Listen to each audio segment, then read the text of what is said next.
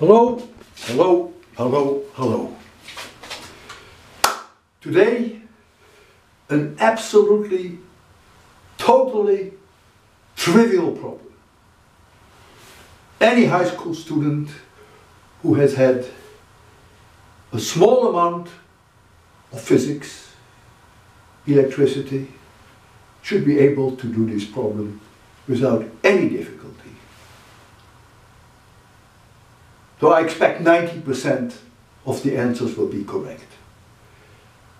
So why do I do this problem? The reason is that the next one is much more difficult, but is related. In other words, if you cannot do this one, don't even think about the next one.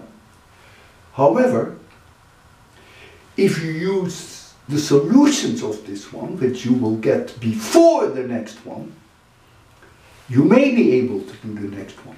So in a way, I am giving you this problem to help you. For those of you who cannot do this problem, that's fine. Watch the solutions and then give the next problem a try. Okay, so there we go.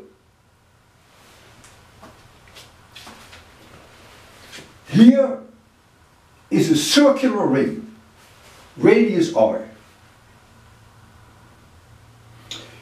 The ring is a conductor. The thickness of the ring can be completely ignored because it is much, much smaller than the radius r. The center of this ring I call C. Here is a line perpendicular to the surface through the circle, and I call that the y direction. So for simplicity I call the center of the circle y equals 0, and C indicates center.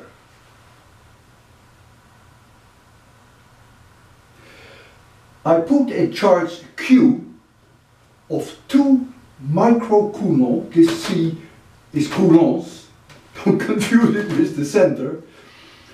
I put a charge of plus 2 microcoulomb on the conductor, and since it is a conductor, it will automatically uniformly distribute itself around the circle. Now, the radius is 0.5 meter. There is a point P here on this line, which is perpendicular to the surface and going through the center. This point P to C, that distance, is 0.8 meters. The question now is, what is the electric field? Direction and strength, because electric field is a vector. So I want to know both the direction and the strength at this point C, and I want it also at this point P, direction and magnitude. My advice to you is to solve the problem first in terms of y, q and r. So then you get a result for this point, which is y is 0, and you get the result for this point, which y is 0.8 meters, with this r and with this q. And those are the numerical answers that I want to see. The only reason why I give you numbers is that's the only way I can check whether your answer is correct. I can't look at your math, that is too complicated. It can be written in too many different forms.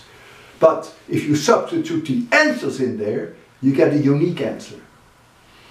And I would say it's enough if you give me 3-digit precision, that would be fine. Okay? So, the magnitude of the E vector here and the direction and the magnitude of the E vector at point P and the direction. Okay? Yes, I agree. It is totally trivial. But for those of you who cannot do this, watch my solution, and that may allow you to do the next problem, which is substantially more difficult but related.